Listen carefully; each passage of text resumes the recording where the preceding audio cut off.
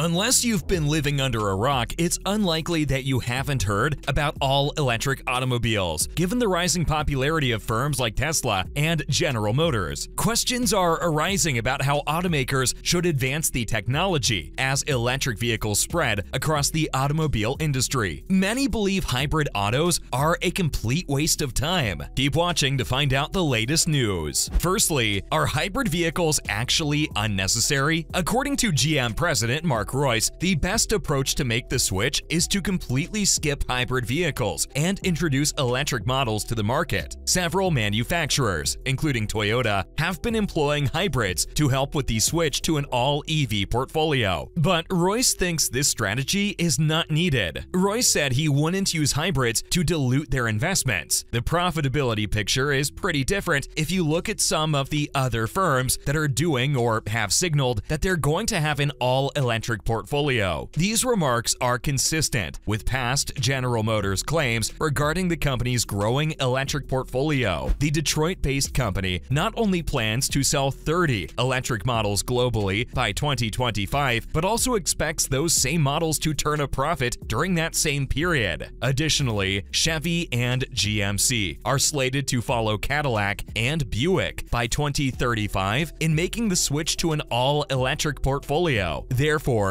GM's investment in hybrid technology doesn't make much sense, given that its EV plans are already taking shape and becoming more aggressive. In reality, Mary Barra, CEO of GM, has publicly stated that GM customers simply aren't interested in hybrid cars. It's crucial to remember that GM does sell hybrid vehicles despite all of this opposition. The 2019 Chevy Volt was the last hybrid vehicle manufactured in North America, but the General still sells a lot of hybrids in China thanks to its SAIC GM joint venture. The Cadillac XT6, Cadillac XT4, Chevy Orlando, Cadillac XT5, and Chevy Monza are a few well-known examples. Next, how do hybrid vehicles work out for the environment? All of us are wondering whether hybrid vehicles are truly better for the environment. Hybrid vehicles still use internal combustion engines that burn gasoline or diesel, but they are more fuel efficient than standard vehicles. These automobiles use less fuel and emit fewer hazardous gases into the atmosphere because they also include electric motors supporting the engine. The improvement of air quality in many large cities is one of the top advantages of hybrid vehicles. Owners of hybrid cars can operate them solely on electricity, especially for short distances and at slower speeds. Hybrid vehicles aren't entirely green right now. It's because making these cars still uses a significant amount of energy. However, because they emit fewer emissions over the course of their lifetime, they are still among the most environmentally responsible options available for cars. Due to the lithium-ion batteries required to power them, hybrid car manufacturers emit greater emissions as compared to traditional vehicle production. The energy used to manufacture hybrid vehicles accounts for around a third of their lifetime carbon dioxide emissions. However, as technology advances, the pollution produced by the production of hybrid and electric vehicles will decline. Coming up, are hybrids just fake electrics? PHEVs, or plug-in hybrid electric vehicles, are frequently promoted as stepping stones on the road to completely electric automobiles. However, there is a flaw in this understanding of PHEVs. Recent research demonstrates that their real-world CO2 performance falls well short of official values obtained during the required European WLTP test cycle. Julia Poliskanova, Senior Director for Clean Transportation, said that plug-in hybrids are fake electric vehicles created for tax benefits and lab testing rather than actual driving. Their experiments reveal that automobiles pollute more than they claim to, even under ideal circumstances and with a fully charged battery. Carbon emissions can soar out of control if you don't drive them carefully. She said that governments ought to continue funding these with billions of taxpayer money. It is also important to keep in mind that a PHEV will cut emissions when correctly selected and operated if operated under WLTP driving cycle conditions. The use case for a PHEV, however, is unique to that specific model and to your personal use case falling inside that driving cycle. Additionally, you will will need to consider your FEV decision if your use case changes. For example, if you change jobs and now have a long daily commute that exceeds the battery range. A FEV will, however, function for you, provided you use it mostly within its EV-only range. Routinely recharge it via a power outlet before it runs out, and turn off that option until it is absolutely required to utilize it. Finally, why is Switzerland banning electric vehicles? According to reports, Switzerland intends to outlaw electric vehicles. Officials in the nation have devised a proposal that would limit power usage in order to minimize blackouts and power outages, according to a report in The Telegraph. Switzerland will be the first nation to do so if it takes place. About 60% of Switzerland's power comes from hydropower, making hydropower the primary source of the country's energy needs. However, throughout the winter, productivity decreases. Additionally, the nation imports electricity from Germany and France, which are neighbors and are currently experiencing an energy crisis due to the conflict in Ukraine, just like the rest of Europe. Russia, a significant oil and gas exporter, invaded Ukraine, causing an energy shortage and forcing European nations who relied heavily on Russian imports to diversify their sources of supply. So Switzerland is preparing for a potential blackout. According to the plan, the nation intends to limit the amount of energy used in structures and may even outlaw concerts, plays, and sporting events. If things go worse, Switzerland intends to restrict the usage of electric vehicles to just the most necessary journeys. In other news, plug-in hybrid trucks by General Motors. According to a recent report from the USA, General Motors, GM, is getting ready to integrate the best aspects of battery electric and hydrogen powertrains in its pickup trucks. According to GM Authority, medium-duty pickup trucks that go on sale as early as 2026 may have hydrogen fuel cells and sizable lithium-ion battery packs, making them hydrogen plug-in hybrids. They believe the battery pack would have less capacity than an identical pack used to power a pure BEV, but it would still have enough power to serve as the electric motor's primary power source. After 2025, General Motors intends to offer hydrogen fuel cell technology in its medium-duty trucks, with badges between 4,500 and 6,500. However, it hasn't specified what that will look like. The modest battery pack seen in most fuel cell cars is continuously topped off by the hydrogen fuel cell stack. The 1.2 kilowatt-hour lithium-ion battery in the Toyota Mirai is present, but it cannot sustain the vehicle's power for more than a small moment. Instead, it's there to make sure that the car's electric motors can always access energy. For some owners, the best of both worlds is the combination of a power source, like a gasoline or diesel engine, that can be refueled easily, with a larger battery pack, capable of between 50 and 100 kilometers of driving on its own. Moving on to, how will plug-in hybrids work? The battery and electric motor of a petrol or diesel PHEV enable an automobile to provide zero-emission mobility in some situations, without the range anxiety or restrictions associated with electric vehicles. It's unclear what advantages a battery pack for GM trucks running on hydrogen fuel would have, given that hydrogen fuel cell vehicles don't produce any carbon dioxide to begin with. In the absence of hydrogen, the battery pack might increase the vehicle's range or be utilized to run external appliances while the vehicle is stationary without using hydrogen. But don't be shocked if you see the same technology appearing in the GM and Honda lineups. Honda has revealed intentions to market a plug-in hybrid hydrogen CR-V in the United States as part of their agreement to develop electric and hydrogen fuel cell vehicles. Although it's prevalent in SUVs and passenger vehicles, plug-in hybrid technology isn't yet widely used in utes or trucks. Mitsubishi is anticipated to provide a plug-in version of the following Triton, and Ford has all but confirmed the Ranger would eventually use a PHEV powertrain. Finishing off with GM's BrightDrop, first partnership with Canada. At the same time that that DHL Express Canada was revealed as BrightDrop's first customer outside of the United States, the first electric delivery trucks began to roll off the assembly lines at the startup unit of General Motor Company's new facility in Canada. To produce BrightDrop Zevo delivery trucks, GM converted its 2 million square foot CAMI assembly plant in Ingersoll, Ontario, over the course of 7 months and at the cost of more than $2 billion. The facility previously produced the gasoline-powered Chevy Equinox. According to BrightDrop Chief Executive Travis Katz, opening the retooled plant is a huge step to offering EVs at a huge scale. By 2025, he projects that the factory will produce 50,000 Zevo electric vans annually. In the past, BrightDrop produced vans in a makeshift facility in Michigan. It has previously given FedEx Corporation, a package delivery company, 150 electric trucks. The company's other customers include Walmart and Verizon Communications. That's a wrap for this video. Thanks for watching. What do you think of hybrid vehicles? And do you think they're unnecessary? Let us know in the comments below. Make sure to give this video a thumbs up and subscribe to our channel for more videos like this. See you in the next one.